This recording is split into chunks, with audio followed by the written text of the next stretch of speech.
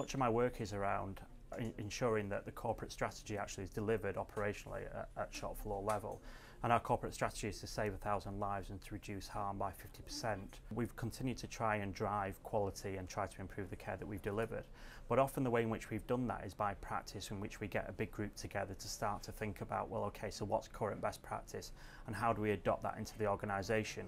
And groups of people would write policies around this and then try to articulate that across an organisation to ensure it's adopted. This is actually radically quite different from that.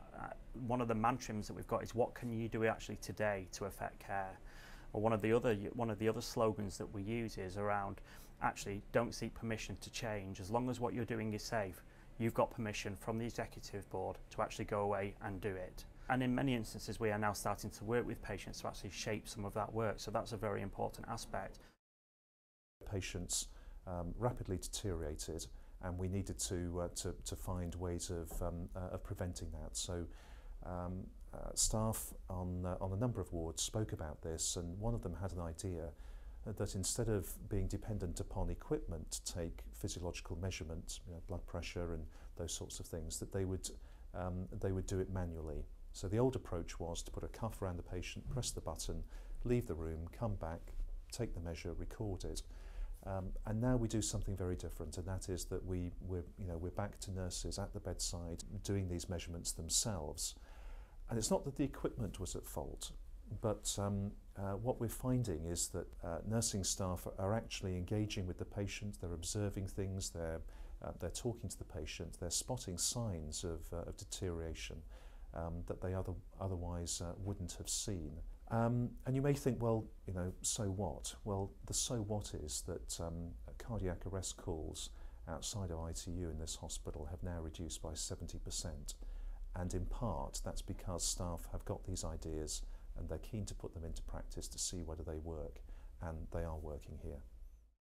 My role specifically is to audit the wards, every ward within the trust, using the nursing assessment and accreditation system, known locally as the NAS, and that document looks at the quality of nursing care on the ward. A large proportion of the document is around patient safety.